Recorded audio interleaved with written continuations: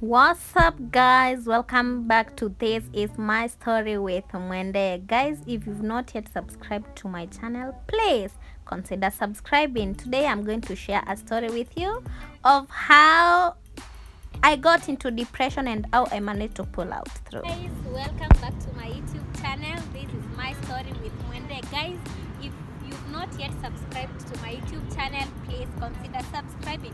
So guys, today I went somewhere. I am at Garden City, guys, and I would like to share a story with you guys.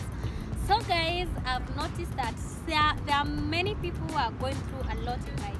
There are people who are going through emotional torture. There are people who are going through their mental wellness haiko sawa. And today I wanted to share a story with you guys. So guys, there was a time in my life when I was it's like I was going down into depression. There was a time, guys, when I was going down and I was diving deep into depression, guys. So each time nilikuwa nimepigwa character development, and I'm sorry to say hakuna mtu hajapigwa character development. And I had been in this relationship for around 4 years. And guys, let me tell you, character development is real and it hurts.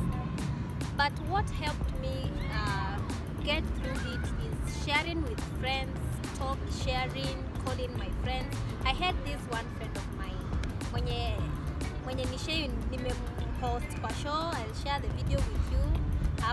She really helped me get through it. At least I could call her, we could talk, we could communicate. Na ingenitoka kwa roho, guys. So if you're going through much in life, what I want to tell you is that find someone you can talk to, find someone you can share with. At least usikue overwhelmed, you will overcome it, huh? Yeah, so guys, thank you so much for watching, and please subscribe. In my next episode, I'll be sharing a story with someone who has been into depression, and she'll be sharing with us how she managed to pull out. Guys, thank you for watching. Bye.